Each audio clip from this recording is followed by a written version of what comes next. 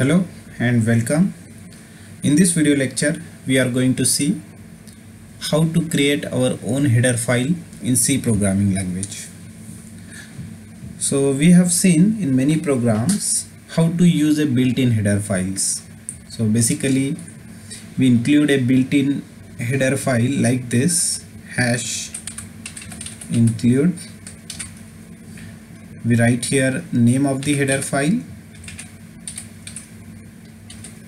inside the angle bracket. So including the header file means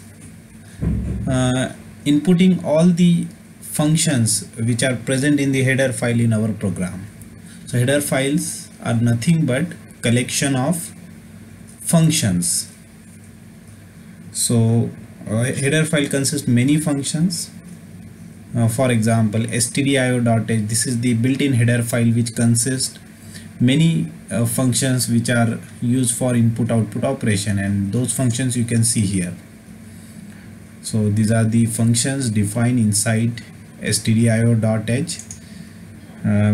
There are a lot of built-in header files available in C programming language. Conio.h is there, math.h is there, string.h is there, graphics.h is there. So we can use all those header files in the program, and we can make use of functions which are available in those header files. So let's see how to create our own header file in which we will define our own functions and we will make it available to others for their programs. So it is very easy to create our own header file. So as I have said, header file is a collection of functions. So inside this header file you have to create a function.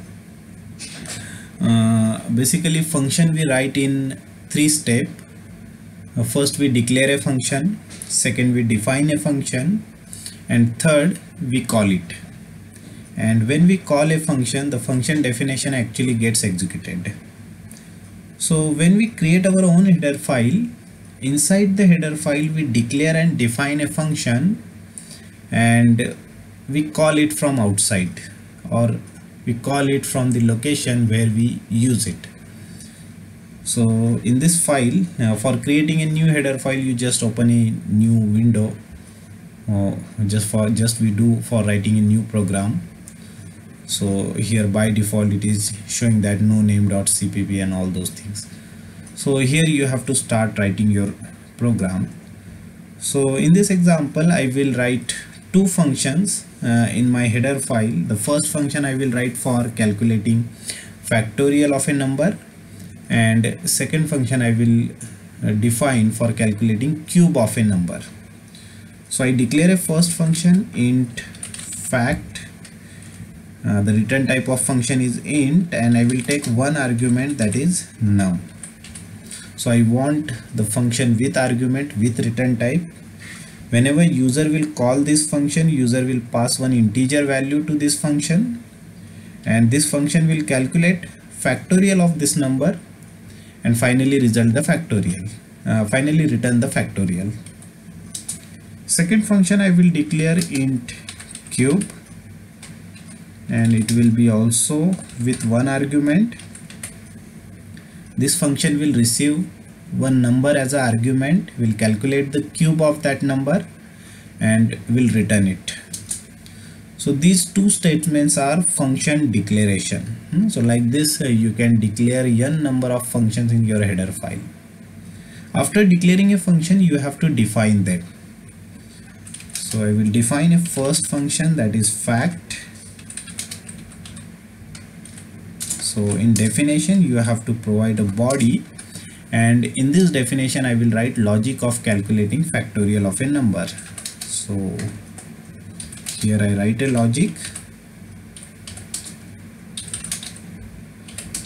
So for I equals to 1, I less than equals to num, I plus plus, f equals to f into I, and finally return f. So this is the logic of calculating factorial of a number. Here I have declared one variable f, which is initialized by 1.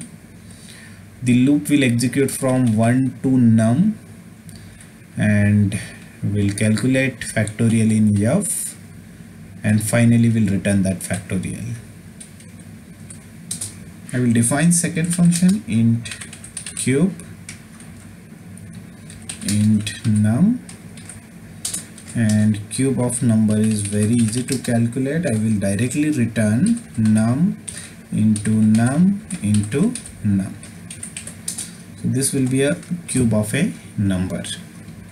So both the functions I have defined here, and my header file is ready here.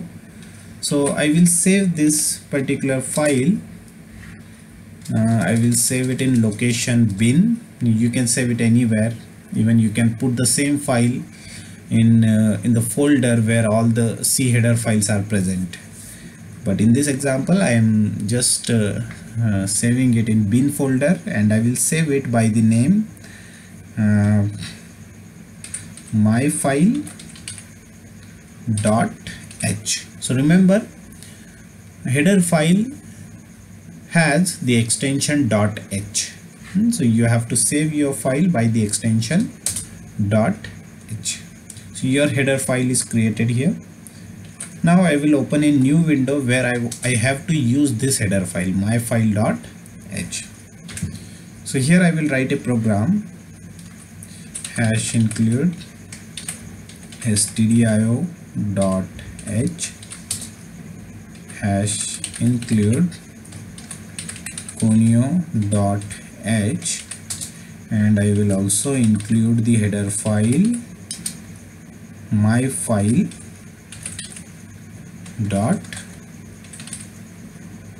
.h, and this I will include in double quotation mark. So remember, here the built-in header files I have included in angle brackets, but user defined header file I have included in double quotation marks. So you can include header file in two ways, either in angle bracket or in double quotation mark. Here also you can write angle bracket, there will be no problem. The meaning of these kind of inclusion is, when you put double quotation mark in header file, it means you want to look your header file in the current directory as well as header file directory, which is the default directory of header file, like tc/lib. But when you include header file using angle bracket, it means you want to look your header file only in the directory or lib folder where all the header files are present. So it will not look your header file in current directory, and if your header file is present in current directory, that will not get included. So it is always good to include your header file using double quotation. So it will going to search your header file on both the location in current directory as well as in the actual directory folders. So I have already saved this header file in bin folder, and in this current program also I am going to save in bin folder. So this header file will be searched there and it will be successfully included. Then I will write main function. Inside this main function I will declare one variable result. I will use clr to clear the screen. This function is present in conio.h header file, and then I will call a function fact. I will pass a number 5. Now this fact function is present in myfile.h. This function is going to return a factorial, and that factorial I will store in the variable result. So then I will print this result, printf factorial equals to %d/n comma result. Same way I will calculate cube of a number. So result equals to, I will call a function cube and I will pass a number. So both the functions we have defined in myfile.h. We have included myfile.h and we are calling the functions which are defined inside myfile.h. So that's it. Getch to hold a screen. Again, getch is present in conio.h. printf is present in stdio.h. So I have included these three header files inside this main function. I have made use of functions which are present in these different header files. So let's compile this program and run it. So factorial equals to 120, cube equals to 27, means our header file is successfully included. But instead of double quote, if you include this header file using angle bracket, let's see what happens. So in this case, it will give you three errors and it will tell you unable to open include file myfile.h, function fact should have a prototype, cube should have a prototype. Means it is looking your header file inside the default directories of header file, which you can see here, that is C turbo C3 lib. Include directory is this C turbo C3 include. So if you just copy this header file and place inside this include folder, then you can include myfile.h using this angle bracket. Otherwise you have to use double quotation mark for inclusion. So I hope you understand this concept. It is very easy to create our own header file in C programming language. If you like this video, don't forget to subscribe my channel. In future I am going to upload many videos on programmings. Also I am going to cover many concepts from computer science. So just for getting notification of all my videos, you subscribe my channel and don't forget to select that bell icon. Click the bell icon, so immediately you will get the notification of all my videos. And if you really like this video, so don't forget to share it, so other will also take benefit of this video. So thanks for watching this video.